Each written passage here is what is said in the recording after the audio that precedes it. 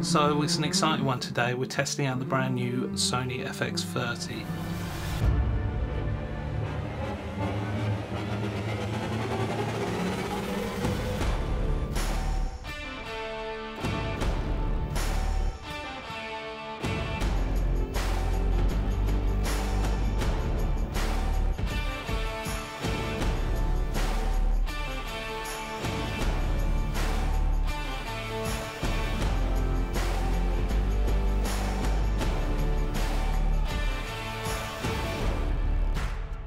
At the price point, this is going to be a great buy for a lot of people that want to start in wildlife filmmaking, and also for people that have been in it a while, because this has got some really interesting features that will help. I come to this hide especially because there's a lot of action constantly. It's not the most, exotic wildlife, let's put it that way, but it gives me some nice chance to really try out all the settings and compare it. So obviously there's no such thing as the perfect camera, and there are some big drawbacks. One of the biggest deal breakers, I think, is no EVF, electronic viewfinder. Now this is a must to review your image, but also to see better. You never know what conditions you're filming in, and having that reliable, high quality source that you can look through and isolate everything else and see the image is very important. Now I have ordered an EVF that connects through the HDMI, brand called Portkeys, but it hasn't arrived yet. And the other big issue is probably its low light capability. Up to 60 frames, I don't think you'll have too much of an issue. Up to 60 frames, you're downsampling that 6K image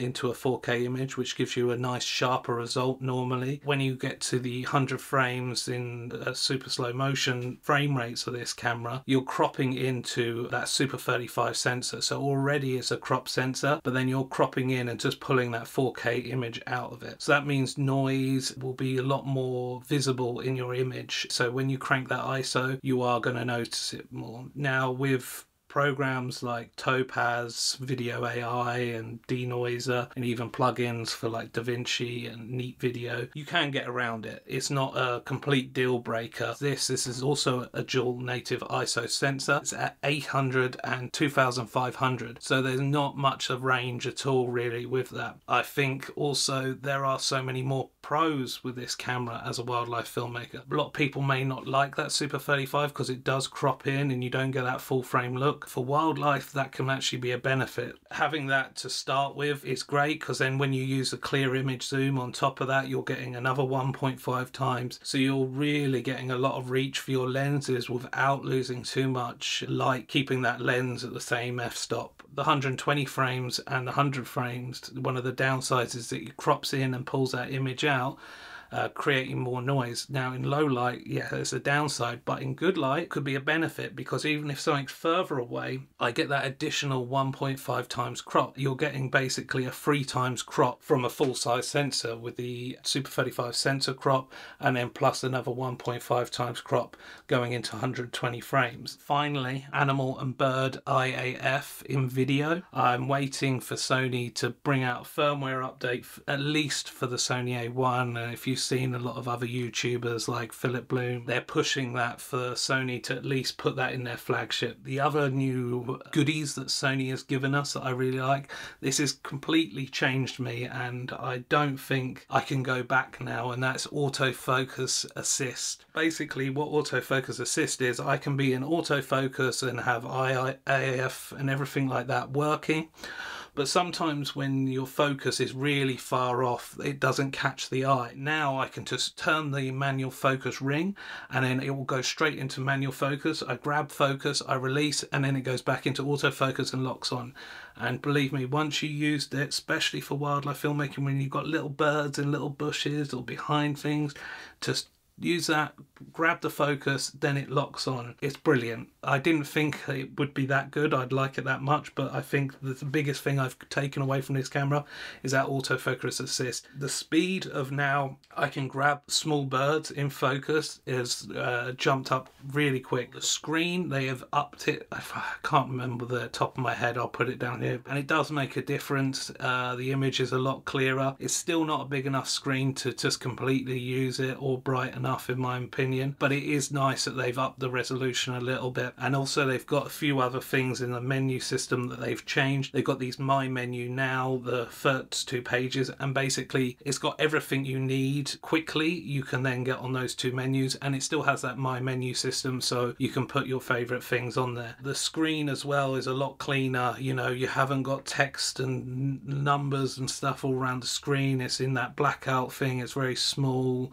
looks a lot cleaner while looking at the back of the camera, which I like. Now I have configured this how I like it. I still got a lot of tweaking to do in my menu and organize it, but what I'll do is I'll leave a WeTransfer link in the description, and you can download the settings I've been using for this FX-30. All the other ports are the same, but you obviously have got a few more mounting points without a cage on here.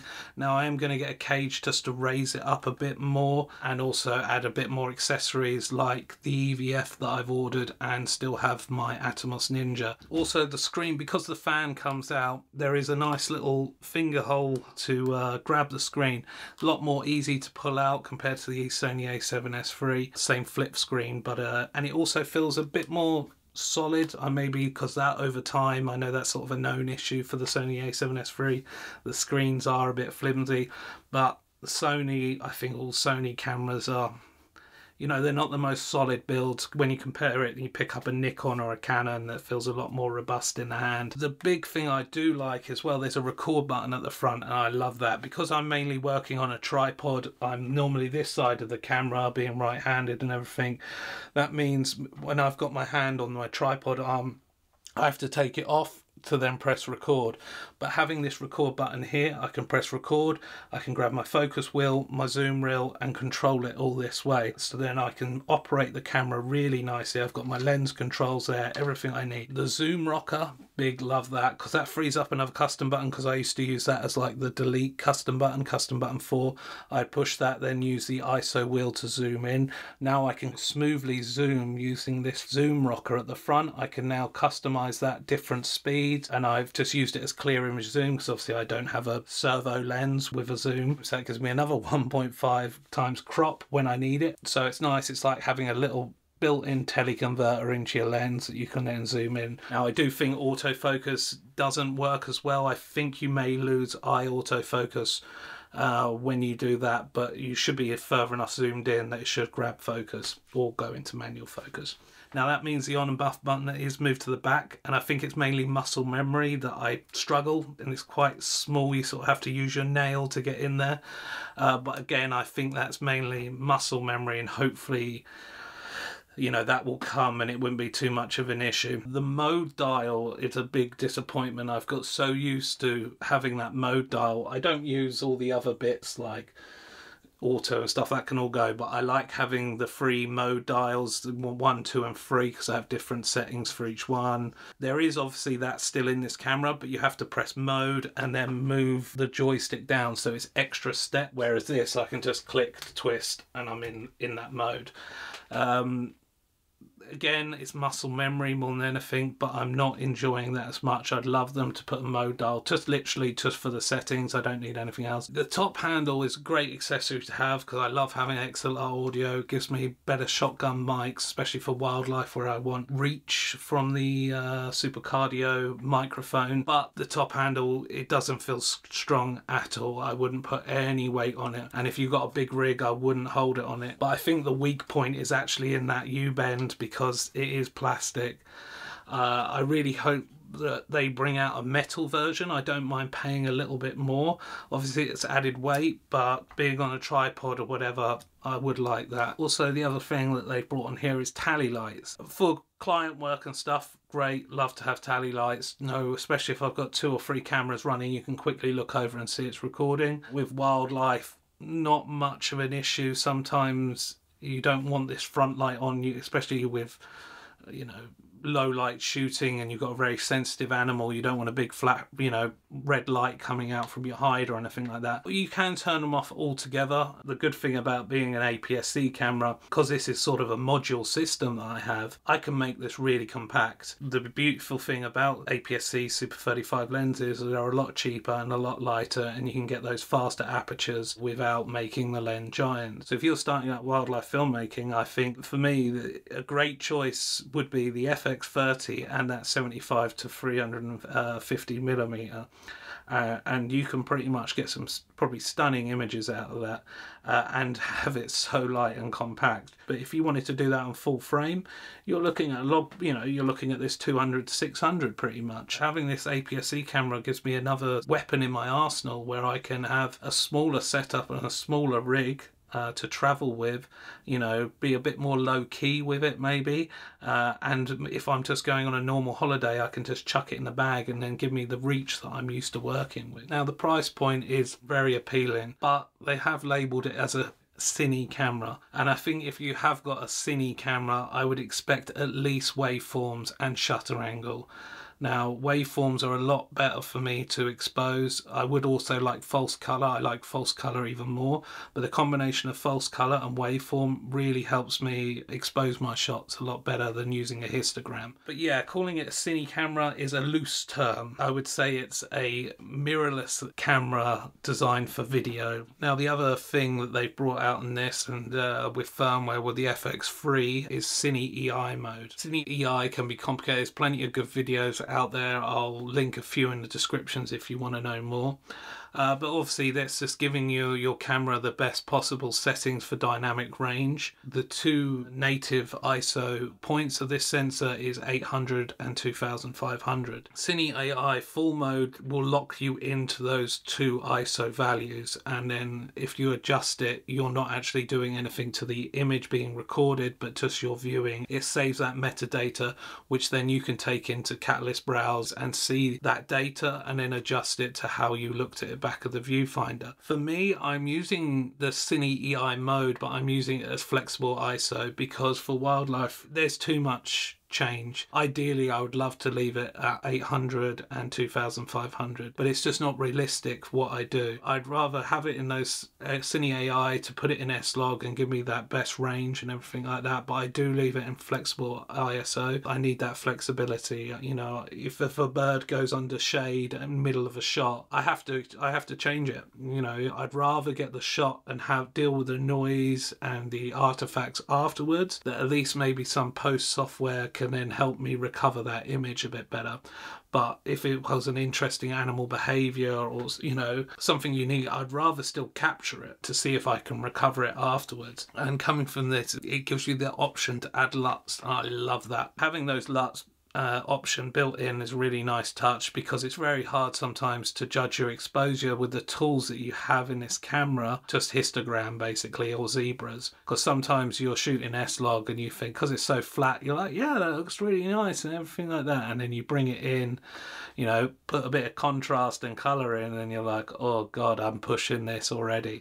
Whereas if you have that LUT, you have that visible reassurance that you're not pushing it too much, and you can see sort of what your final image will look like after post. Coming back to that price and size, I think if you're starting out, this is a great option to look at. If you're purely looking at doing filmmaking, especially wildlife filmmaking, I think this is a great option. There are just two big issues for me, I think, for the work that I do. One is the low light, but that's not an issue because I have the Sony A7S III and I can swap in between.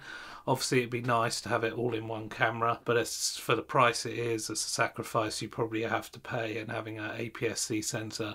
And again, like I said before, the EVF, no EVF it's not ideal. I love the reach. That's what, you know, the biggest selling factor for me. Having that extra reach has been really nice, especially for these small tiny birds. You know, it's got the high frame rates, 6K downsample to 4K. It's light. It's got all the modern things that you see in Sony cameras, the dual CF Express Type A cards, focus breathing compensation, focus mapping, bird and animal eye autofocus in video. I love that autofocus assist. Literally, I don't think I can go back now. For filmmaking, you know, I like the Super 35 lenses especially.